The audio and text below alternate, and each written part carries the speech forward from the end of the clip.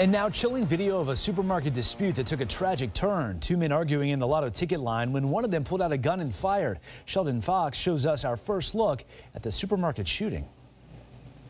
Someone is shot and killed at the front entrance of a grocery store. That should never happen. But it did. A cold-blooded front of the supermarket murder in the lotto line.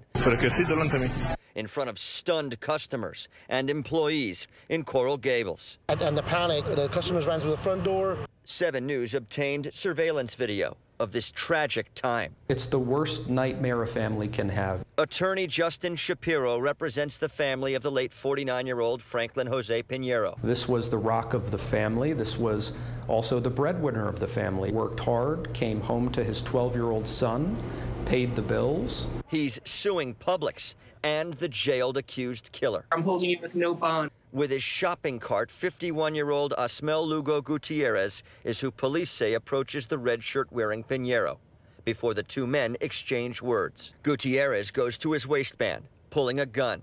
We're stopping the video here. What happens next is the victim taking a bullet. He's shot and killed steps away from the front entrance door. Pinheiro was rushed out of Publix by fire rescue. Gutierrez was led out by police. He's charged with murder. There absolutely should have been an armed guard. Shapiro says there was no sign of an armed guard that night, based on the security footage. Number one, they deter something from even beginning. And number two, you can intervene. An armed guard has authority, they have training, and they know how to intervene when something like this is escalating. Sheldon Fox, 7 News. And we did reach out to Publix for comment on the suit. They said they don't offer comment during open cases. If you want to learn more about the GoFundMe page set up for the victim's family, you can do so on our website at WSVN.com.